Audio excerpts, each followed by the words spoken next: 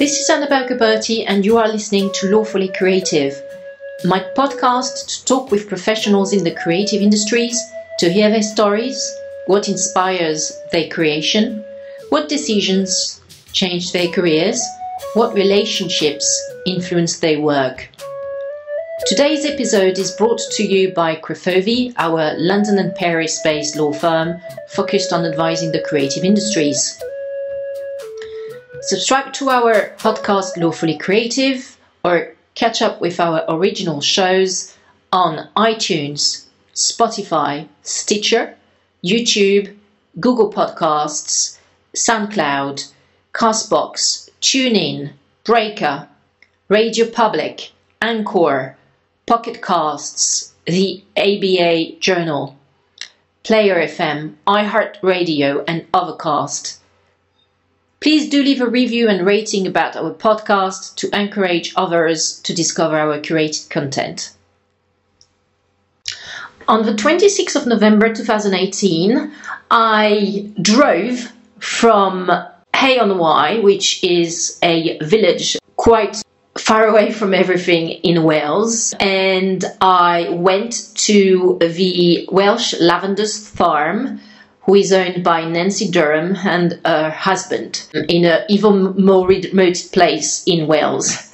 And that was just after the Hay Winter Festival, which I had been attending for the whole weekend. I went to Nancy's as I met her during prior sessions of the Hay-on-Wye Festival, I think around 2 years ago. Nancy and the team manufacture, distribute and sell some really high quality balms and creams and lip creams and other beauty products, which are mainly made out of lavender, and they are delightful. I use them all the time and everywhere I am in the world. So the quality of these products being so high, and Nancy being such an interesting, uplifting and creative person, I went to her farm in, as I was saying, in a very remote location. I mean, at least for me, who lives mainly in London and Paris, in Wales. And so we registered this podcast to talk about her trajectory from Canada, where she was born, to the UK, and reinventing herself, so to speak, as a beauty entrepreneur after a successful career as a journalist and broadcaster. So here is my interaction and conversation with Nancy Durham from Welsh Lavender. Hello, welcome to my farm. You're in the middle of Wales, up high on a hill at 1,100 feet. Anyway, I was babbling too much. So no, it's okay. Start. So you were saying we just had a problem with the podcast and so I'm going to backtrack here. Sorry. Don't worry, just start again in some other way, and we'll. So you were telling me that as the founder of Welsh Lavender Limited and the Farmers brand, you came here with your husband Bill in 84, if I remember. Well, my husband bought our farmhouse that we're sitting in 1974. Yes. When it was derelict. It hadn't been lived in for decades. Okay. And there was no stairs going up there. The roof was missing. And it was still being used as a place for cows to be born, and sheep were wandering around. So it was completely open, and he started fixing it up in 1974. And lucky for me, I didn't meet him until 1981. So by the time I came to visit, it was quite good. There was running water. You couldn't drink it. There was no electricity. And all the heat came from the fireplace. It was incredibly romantic. There was a lot of candle wax everywhere, because that was the means of light at night. Wow. It's beautiful. Okay. I was instantly seduced by this place. I can understand that. There's a lot of peace and quiet in here. So, so you were saying that you were born in Toronto, but at 2 or 3 years old you relocated with your family, obviously, close to Lake Ontario in a small town called Oakville. Yeah. Okay, which was Oakville, sorry, yes, which was quite close to the countryside in itself. Well, it was this very small town on Lake Ontario, very pretty, very wealthy, and our house was right on the edge of town. So we were in a beautiful neighborhood with streets. And we had our bicycles to ride around on, but just behind the houses were fields and fields where we could run and play and sneak away and get up to trouble and adventure and things. So, I mean, it was a very sort of on the edge of it was very sort of country existence. Exactly. But not for long, because everything else since then has been oriented towards cities and towns, except for now here in Wales. Yeah, exactly. So in a way, coming here, it reminded you a bit of your early childhood memories. And no, you know what? I feel that I was misleading. No, this place reminded me of nothing. Really? When I came here to visit for the first time, August 1981, I was just stunned by the beauty, the views. Purity of the color, the green, the patchwork fields. I mean, here we are high on a ridge, looking down the valley and across to another ridge, and in the distance, rolling hills. It's magical. I don't think there is a prettier place in the world. Yeah. Okay, the weather is a problem. There's all kinds of things like that, but I am in love with this this location. I can understand that. Then you told me you went to university, and that's where you in Canada. I did. Yeah. I studied at. I've got 2 degrees, an undergraduate degree and a master's degree from York University, which is on the edge of Toronto. Okay. In a very pretty ugly suburban end of the city, but a great university, great big campus, and I had wonderful years there. So, are you familiar with French language or Québécois, or is that not something? Yeah, my parents, to their credit, sent me to French lessons when I was a very little girl, and I learned how to say, comment ça va bien, quel âge avez-vous, quel nom avez-vous, je me lève, je m'assieds. But I didn't learn how to converse about anything, and it was because it was just on its own. It wasn't immersion. So my French is embarrassingly poor. Oh, it was very kind of them. But it was good, and it was great that they did it. But it was before the day that we all learned. If you want to learn a language, be immersed in it. My stepdaughters were immersed in it, and as a result, they would deny it, but they can speak pretty good French. So I don't know. I'm not a linguist, but I am studying Welsh. Oh, you are? I'm working on that. That's a very difficult language. I mean, when you think that police is called ledlu in Welsh, there is absolutely no resemblance. Heavily. Okay, sorry. No, it's okay. There is no resemblance. I was seeing this on the Policewoman yesterday when I was at the Hay Festival. There's nothing that can, remind you of vaguely even of the word police in Headley. It's true. It's true. I can tell you, Dween Hoffy Dusky Shared Cymraeg, which means I like studying, speaking Welsh. Do you? I do, but it's very difficult. But really the difficulty is the words are so extraordinary.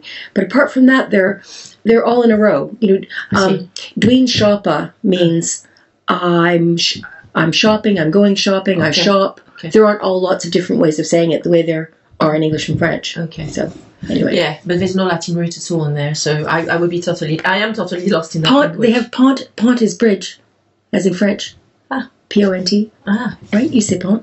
Do you? Okay. Oh, right, pont. Yeah. Which in Italian would be ponte. Yeah, ponte. So there are some connections, and you see the sign around here, Pont Vine, which is weak bridge. That's good to know. So you mentioned that you moved in the UK to the UK. In 1984. That's right. Yes. Was that because your husband had relocated here? Is Canadian as well? Bill is Canadian. I met him in 1981, and we started. I was in Toronto. He was teaching at Oxford. He's a philosopher, and so Oxford's not portable, but journalism is. Mm-hmm. So we courted back and forth, and finally in 1984, I moved over to be with him and to see if I could make it as a journalist here. So I moved in with him in Oxford, got married a few years later. We're still married, and all these years, decades have gone by. Wow, I don't know how that happened. And the stepdaughters that you mentioned, yes. Was this his? They're his daughters, my stepdaughters now, and so they were raised in Canada by their mother, but we had summer holidays with them and some Christmas holidays with them. Okay. And so they were always like on the scene, coming and going. Okay. And, yeah. I understand. But they were born in Oxford and raised here before they were taken there. So by the Canadian man. Yeah. Okay. So thank you for reminding me that you were a journalist. Actually, this is quite prominent on your Wikipedia profile. Were you into covering some sort of war zones and stuff? I have the impression you were really much on the field. I love being in the field.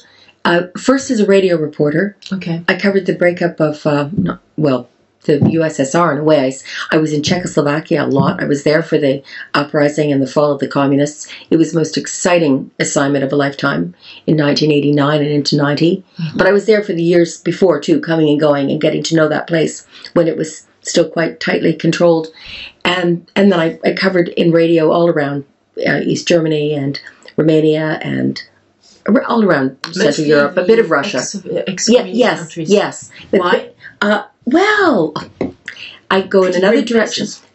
Bill, my husband, the philosopher, he was involved in trying to, got to back up a little bit, the academics in under the communists in Prague, in Czechoslovakia, all across the country, really suffered. A lot of them were thrown out of the universities and they got jobs instead building the new underground or stoking fires in the basements. In China and maybe a little parallel. USSR as well. So they were deprived of their academic intellectual life. Terrible. Formally. Yeah. So Bill was one of the first of a group of people from Oxford who went to give lectures unofficially in philosophers' flats. So you'd meet on Saturday night, you'd give your philosophy of science paper or whatever it was, and these dozen people would have the advantage of talking to somebody who wasn't from their city, who was doing maybe a different kind of philosophy, but to have a good, stimulating discussion. That's really dangerous, though. Well, Bill was... the flat where he was giving his lecture was raided,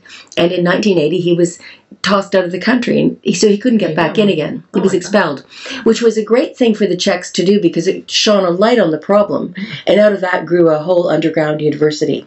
Not just him, but he was one of the key players who made this happen just by accident almost. So Bill had all kinds of fantastic contacts that he couldn't use, so I used them. So I started going to Czechoslovakia because it was a place I knew about through him. And that just began a love for working in difficult places. Yeah, for sure. And then to fast forward, I became one of the first video journalists, one-man band, going around covering stories in the world for television by myself with a small camera. Really? Little video camera. First it was a high 8 camera, then it was a digital video camera. And what were you using? I was... A red? Oh, God. Well, it was a Sony something or other number. Okay. I mean, I used several. Okay. But in the end, I mean, they were still quite big, but small. But nothing like these tiny things they have today. And that was my ticket to cover the world. And one of the, the big story of the 90s was the breakup of Yugoslavia. Okay. So I covered it from almost every corner. Well, that led to the conflict between the Serbs and the Croats, no? The breakup of Yugoslavia. And it was already breaking up. But I was in Serbia, I was in you were very Bosnia, I was in Croatia. Yeah, covering them. The kinds of stories I did were newsy, but what you'd call current affairs. So I wasn't doing like the news of the day, but the longer take afterwards to show what happened to the family of Subasic family, who might be sent from their Serbia to go and live in another part of the Balkans that was being so-called ethnically cleansed. Ooh. So I covered the... Were they famous, the Subacis? Or? No, I just picked a name. She's a great girlfriend of mine. Okay, it was it was a Serb name that came into my head. Okay. So, Serbs were sending Croats out of Serbian territory, and Croats were sending Serbs out of Croatian territory. And you just had this great big jumble of people, very cruel, very ugly. I traveled in a hay wagon with some women who were expelled from Croatia. They happened to be Serbs. They were being sent to Serbia, where they'd never been. They might have been Serbs, but they didn't see themselves living in Serbia. So they left everything behind, their homes, they had to, their wedding albums, their dog, their pets, their neighbors, and went to go to live someplace else. I traveled with them and witnessed that and kept in touch with them and saw what happened to them next. So it was an extraordinary time for reporting and meeting people and following up with them. It's very... You remind me of this American, I think she was an American journalist who covered the Second World War, and then she got married to this English chap, and they decided to live in the countryside, and there was sadly her name is elapsing me at the moment, but there was an extremely interesting retrospective of her pictures at the War Museum in the south, on the south. She was a photographer. Yeah, American. I think she was American born, and you remind me of her a little bit, because then she decided to settle in the countryside. But I don't think she fared very, very well, because I think she had some bouts of depression as well, especially when a child was born. Then the work that she did as a journalist was fantastic. Hopefully, I will later on remember her name, because she was a very famous female photographer. I think that, just since you're interested in this, I feel very lucky, because doing the video journalism thing on my own allowed me to report a little bit differently to the television reporter who went out with a crew and did like wonderfully crafted pieces for television. Mine are rather rough at the edges, but I did get that chance to go. We called it under the radar, because I was out there, very inexpensive for the CBC, Canadian Broadcasting Corporation, to send me out there. Editors didn't really worry when was I filing the story. I didn't have to file that day or the next day. So typically I would go out for a week, say, to Kosovo, Albania, gather lots of material and bring it back to London for editing. And so that was a privilege and a luxury, because you could actually meet people and spend time with them, and not always be just filming, interviewing. It was very exciting. So in that sense, I think I got to work like some of those great reporters who went around with their notepad or their camera on their own and got great stories. I'm not comparing myself to them, but it was a very free way of working. Yeah. Was that your main client, CBC, or were you self-employed, or were you? Most of my work was for the CBC, but I also worked for the BBC. I got stories onto Channel 4 News, which was very exciting, wonderful place, people to contribute to. Did you have to change your accent when you were working for the BBC? No, but the BBC, I think it was too bad about my accent, because it was very limiting. I mean, not that it was a problem. No, it was a problem. It was a problem for them. Yeah, it was a problem for them. Was it? Yes, it was. And in fact, the place I could work most easily was Woman's Hour, but usually when I was abroad, they didn't mind having my accent. They preferred it when I was sort of sending them something from Sarajevo. Somehow you're out there in the international world, I think. I mean, eventually I was a real part of their team, and I did get to do some very exciting British stories. I would be asked. But the accent was a problem. I tried to get a job in news when Radio 5 was launched, and I was told, I got to the end, I think I was the last one, on the one that they thought they would have, but they couldn't because of my Canadian accent. Wow. And I also saw that, this is on your Wikipedia profile, so perhaps it's you need to update it or check that, tell us whether it's true, but you also worked for Monocle, Tyler Brûlé's brand as well. Tyler launched his 24-hour radio, internet radio station, Monocle 24. And he asked me to help teach his print reporters from the magazine how to do radio. So I did that. Well, like some time ago then? Yeah, when the radio was launched. Was it 8 years ago, 7 years ago, something like that? It's such an entrepreneurial kind. So I went in and did that, and I had a ball. And Tyler said, well, why don't you present some programs? So I presented lots of programs fairly regularly. Right. And I haven't the last couple of years. I'm still on the masthead. And I'm very thrilled to be. And I just have to... What does it mean, the masthead? The masthead is that... And you open the magazine, and it tells all about who's in the magazine. No. And then it tells radio Monocle 24 presenters, there's Nancy Durham. It still says that. So I have to go in and earn that and present a program one of these days. Do you have to physically be there in Marylebone High? In the Midori House? I go there. You have to be there. But I had this idea, maybe I should have a studio in Wales, and I could just be here. Hello. Absolutely. Yeah, but even for them, but for some other anybody. Yeah, because now it's so cheap, to broadcast. I think that with the technologies we have today, I think that sounds like a great idea. Tyler, did you hear that? And so, is it through your connection with Tyler that because he also has a branding agency, or like a consultancy agency, which does among other things branding? Yeah. Is it through this connection that this project of creating your cosmetics and perfume brand farmers managed by the company Welsh Limited created, burgeoned, or how did you transit really from being a full-time in the field journalist to farmer and entrepreneur? Well, okay, absolutely accidentally. Oh. Initially, nothing to do with Tyler. This is a business story that is an accident and in many ways still is. In 2003, I mentioned to a farmer neighbor that I wanted to plant some lavender. And that was because Bill and I had lived in an Oxford manor house owned by the university, and it had a lavender hedge. I thought, wouldn't that be lovely to replicate here? Wow. So the farmer was really interested in this and asked me a lot of questions about lavender. I couldn't answer them because I was not even a gardener at that point. So I'm so sorry, yes. but was that farmer located in Oxford, or was he from here? Here, right here. We were sitting here, just out this window. And you had started to plant some lavender? No. We were just having a drink. Okay. And I said, I want to, you over a drink. I want to do this. I want to do that. Right. So Baden was the farmer neighbor. He lives a couple of hills that direction. Okay. And he came back a couple of weeks later and said, I bet if you applied to the government through its Glassy program, Glassy is Welsh for to green, they were trying to get farmers to diversify. He said, I bet you'll get a grant, because the story is farmers aren't applying for the money. Is that a Welsh grant or an EU grant? Both. EU, thank you very much, and Wales together, very much. It would not have happened without the EU. And so I thought it was a crazy idea. First, I was a journalist working full-time. I'm not a gardener. I don't know anything about lavender. But who doesn't love a challenge? And it was very different to this daily world I was, reporting in. Yeah. So I did research and discovered that lavender could grow here. There were some very hardy varieties. Yeah. And that, we had the land. I applied for and got £1,000, which almost covered the cost of planting a very tiny field, the one I showed you up behind the house. $1 grand? Was that enough? Almost. Okay. So it wasn't.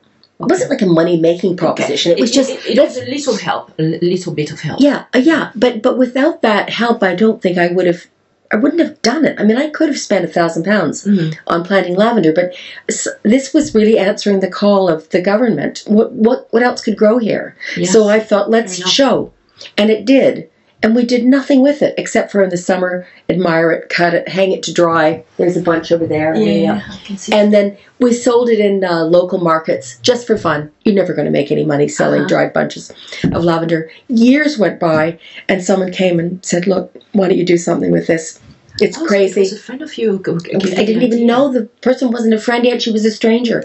And she came and she said, look, she put me in touch with her sister, Helen Lowe, in North Wales. And Helen designs body care products. So we experimented with lavender distillation. I'll take you to the still and show you in a minute. And we made a line of body care products based on a very small amount of lavender oil that we produced. And Helen designed these creams for women.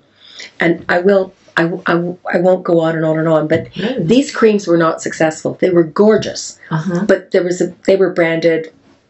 The brand did not really tell what they were. Okay. And I was starting to learn, as people weren't buying them very much, that I've got a problem. In terms of the packaging, the positioning. That's a total problem. We've invested in a still. We're making oil. We're making products, but we're not making sales. I mean, it's scary when you realize you've got this thing you love and no one's buying it. And then I had this aha experience when I was invited to address a local, the Wye Valley Grasslands Association. These are local farmers, like proper sheep farmers who are working dawn till dusk in all conditions. It's a hard work. Lovely life, but in a way, but hard work. Yeah. And I passed around the ladies' creams that we were making just to show what we were doing, because there were some women in the audience. But the men, the farmers, were putting my creams on their face and hands, and afterwards coming up to me and saying, look, now my hands don't smell like silage, which is the smelly stuff they produce here on the farm in winter. Anyway, I was absolutely thrilled, and they were very. So you saw that there was a demand from these farmers who had rough hands and so very dry hands. Yes, and that night, 2012, one night, January, February, I was driving back home, miserable weather, up this single track road, and I thought, that's surprising. I thought to myself, farmer's hand cream. I wonder if anybody in the world has farmer's hand cream. So you found a niche. Yeah. An unexploited niche in the market. Yeah, yeah. But you know what? Actually, this is what I offered to my bed and breakfast lady from Hay on Wye. The hand cream. The hand cream. Oh, thank you. That was my first. Oh, thank you. Oh, that's so sweet. You see, she doesn't have a dishwasher, so you get some dry hands because of all the washing the dishes. Very kind of you.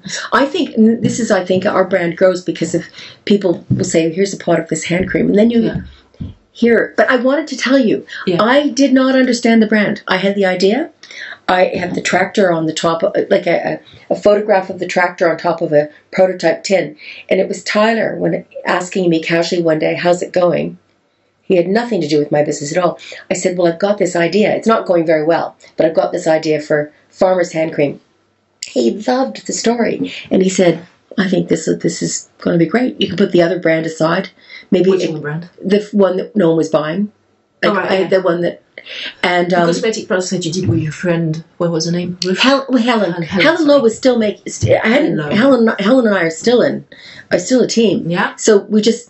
But now we had farmers, and it was Tyler who said, "Look, this is not going to be for farmers. I mean, great if they use it, but this is going to be other people." And I soon learned it was people who really appreciate the countryside, maybe would like to be in the countryside, or come to the countryside, or fantasize that they're country people. Who knows? But that sounds a bit rude. But they're people who.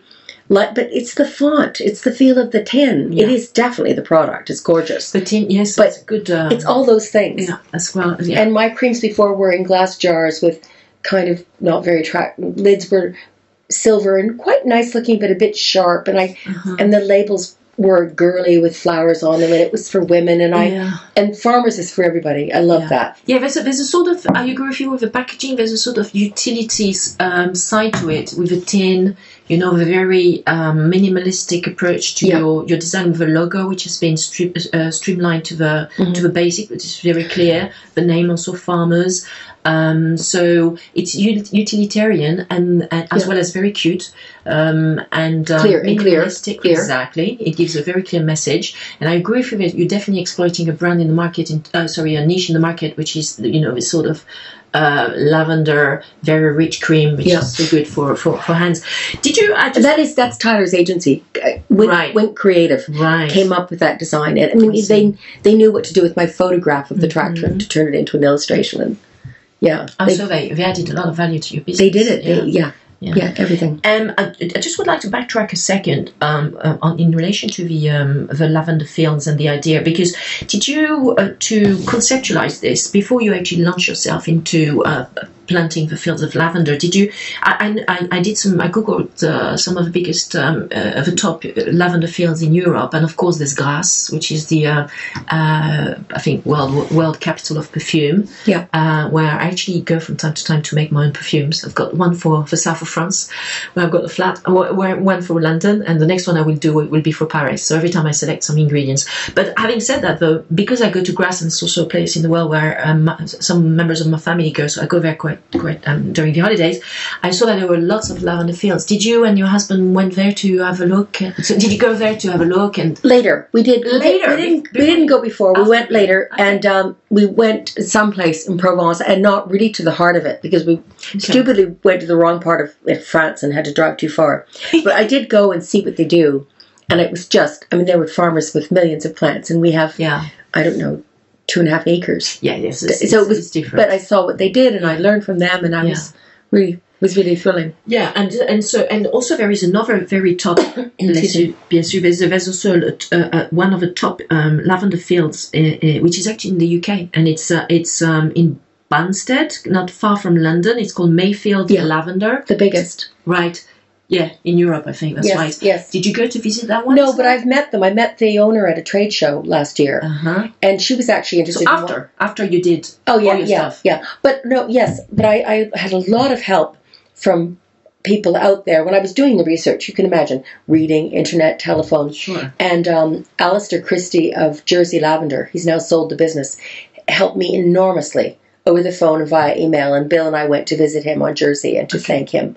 Because it's a totally different climate. Growing up some lavender fields in Grasse where it's fairly dry, especially say April onwards, and here where it's much more wet and cold. Well, and no one had grown it in Wales. I mean, we were the first. We brought the lavender industry to Wales. We can actually say that we were the first to grow it on a field scale, and as a result of our lobbying, my husband's lobbying, the Welsh government recognises it as an agricultural crop now, and at first did not. So that's something. Really? That's and several others have planted fields now. There's a field to the north of here, and there's one to the east of here, and a couple of others coming up, I think, in South Wales. And you were saying that because the terrain is in steep. It's steep, that's right. So it means that there's natural drainage. Yeah, that helps a lot. Yeah, it doesn't. It is our location's not the right place for this. Really? I know, that's hilarious. Okay. Because we're doing it and we're succeeding, but we have lots of losses some years not too bad. We've had a couple of really bad springs in the last 5 years where we've lost, 1 year maybe 1,000 plants, and so why? We're just too wet, even though we do have drainage. Okay. Too soggy. Okay.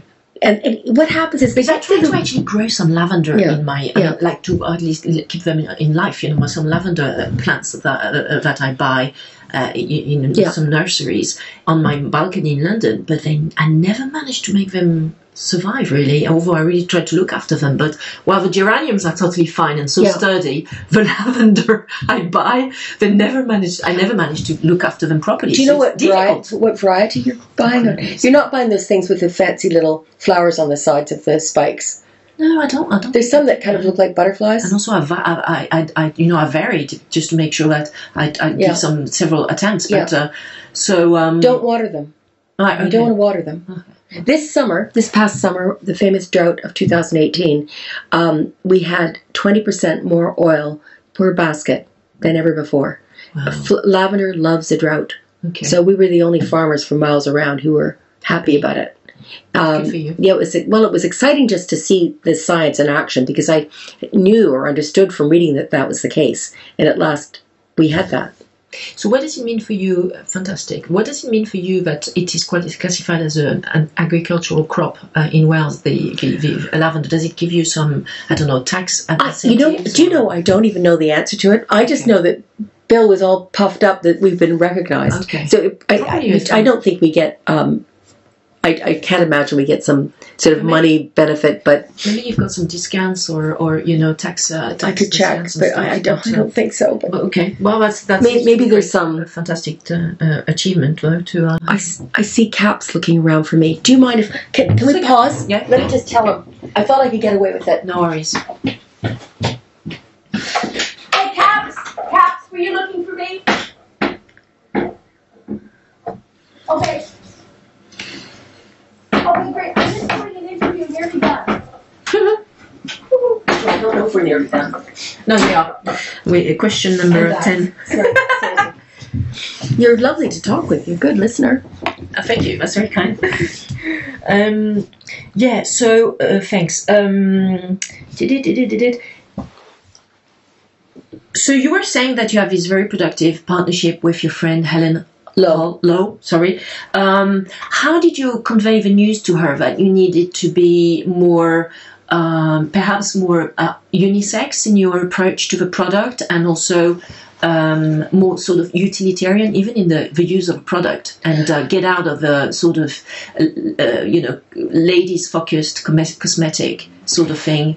Even actually your eau de cologne, your perfume, even your eau de cologne is unisex, right? Yeah, we never use the word unisex, by the way. But yes, there's nothing wrong with it. It's just just one of those words. No, it's just one of those words.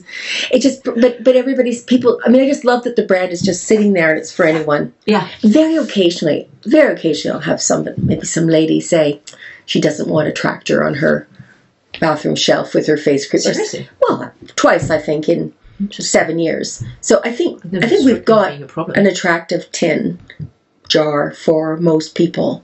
But no, Helen is great. I mean, she just thought the tractor was a great idea. Okay. She was on board. No, and two of the products that we had in the other brand, we've brought right over and just changed the name to Farmers, which you can do. Which are what? The scrub and the lip balm. Okay. Yeah. Scrubs. I've got already such a dry skin. I'm not using scrubs. Scrub's very moisturizing, though. You could try it. Oh, okay. I mean, if you ever need to, because your hands are really rough, dear. Or this morning I used some on my face, and it's not drying. You want to use your face cream afterwards, but it's very moisturizing. Okay. And so the scents with those two products was completely acceptable to men. I gave it to some boyfriends to try and to give me their opinion. You mean male friends?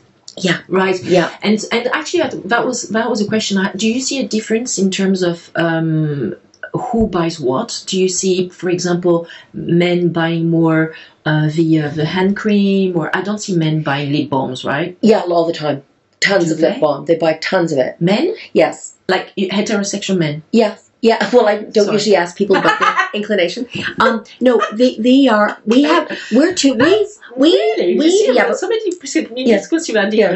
we need to do some proper research, because everything I'm telling you is just sort of from my gut and online orders, and there's a lot of guys buy our foot cream.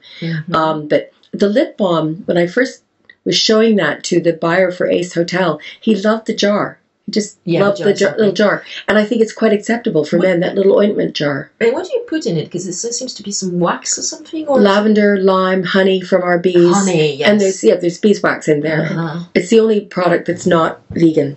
Our creams are all vegan.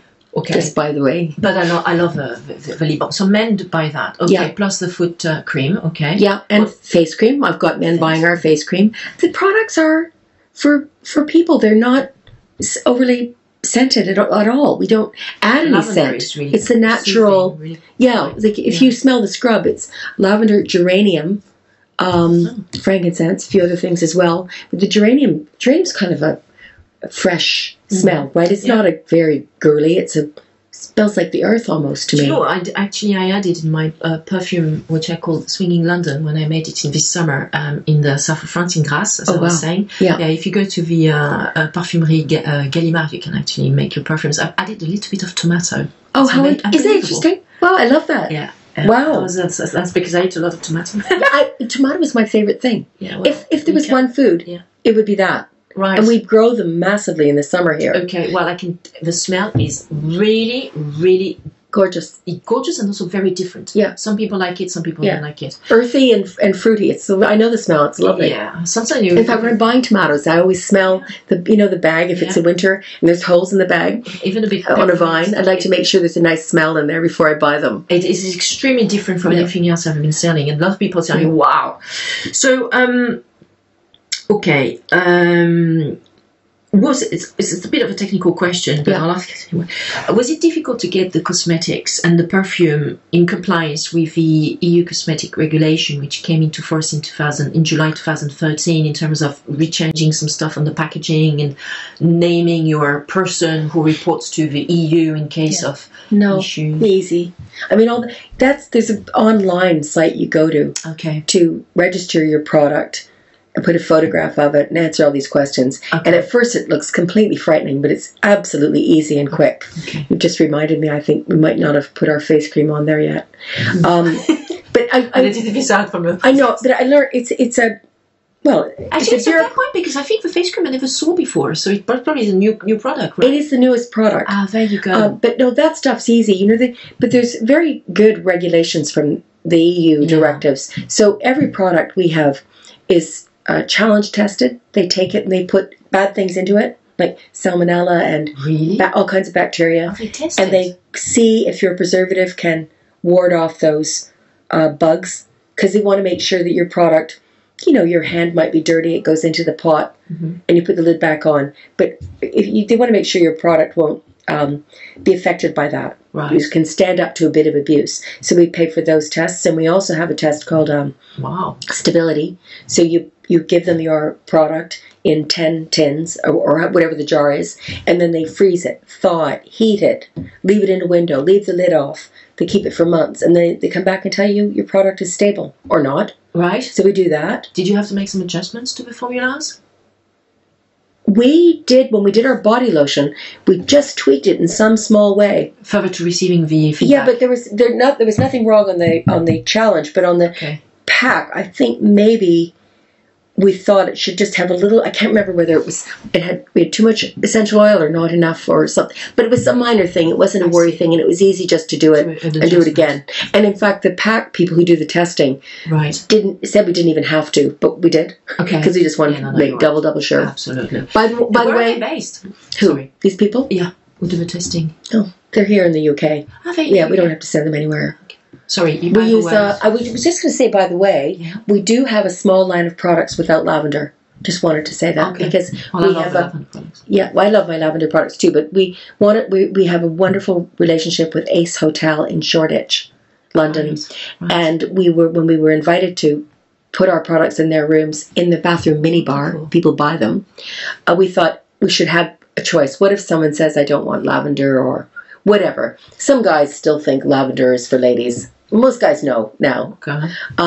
So we made a little line of things we call our perky scented line with eucalyptus and lemongrass, bergamot, rosemary, peppermint. What does it mean, perky? Perky. Upbeat, uplift, upbeat. Okay, right. Wake me up. Okay. Have a sniff. Wake up. Okay. It heighten the senses. But is it only for the Ace brand? Or no, we sell it too. Our body lotion, our salt soak has no lavender. Did you think it did?